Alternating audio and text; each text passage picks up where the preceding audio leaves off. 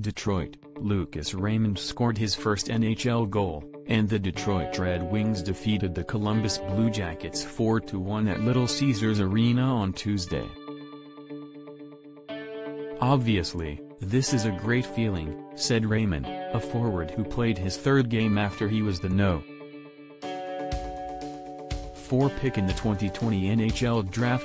You always want to get the first one out of the way, and I got to do it in a win. Thomas Greiss made 22 saves to win his second straight start for the Red Wings, 2-0-1.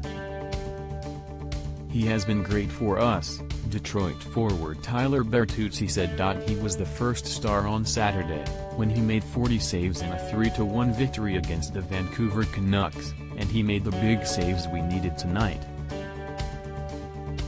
Joonas Korpisalo made 41 saves in his season debut for the Blue Jackets, 2-1-0. Raymond gave the Red Wings a 1-0 lead at 6:17 of the third period when he took a pass from Dylan Larkin and scored with a wrist shot from the right face-off dot. "It's easy to play with Larkin and Bertuzzi because they are both great players," Raymond said. "It's an incredible way to start my career." Bertuzzi made it 2-0 at 8:53 with his fifth goal of the season. Larkin and Raymond each had an assist on the goal. The three have combined for 7 goals in the 2 games they've played together this season. Larkin was suspended for the Vancouver game for roughing Tampa Bay Lightning forward Matthew Joseph in the season opener, a 7-6 overtime loss. "Obviously, 2 games is a pretty small sample size, but I do think they are a good combination," Red Wings coach Jeff Blashill said. Bertuzzi has the grit to get the puck out of the corners, Larkin has the speed to beat people to pucks, and Raymond is a really cerebral player who makes the right plays.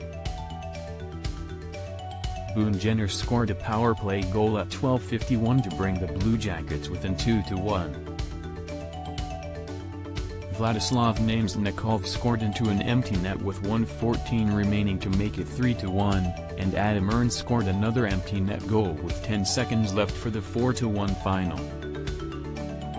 "Jenner gave us a chance, even as bad as we were playing," Columbus coach Brad Larson said. "But we tried to force things when it was 6-on-5, and it didn't go well for us." Korpisalo kept the Blue Jackets in the game for the first 2 periods, making 31 saves. "Korpisalo gave us a chance, but we just didn't do enough to get loose pucks," Jenner said. "We know they are a fast team, and we didn't match their speed." The Red Wings failed to take advantage of a 96-second 5-on-3 power play late in the second period, managing 2 shots. "That's just not good enough," Blashill said. "When you have a 5-on-3 for that much time, the only way you shouldn't score is if the goalie is just unbelievable. We didn't force Korpisalo to do that." Notes: the Red Wings have earned at least 1 point in each of their first 3 games for the first time since they went 3-0-0 to start the 2015-16 season. Greiss is 8-0-3 in his past 11 starts dating to April 4. Korpisalo entered the game with a 6-0-0 record against the Red Wings in 7 games.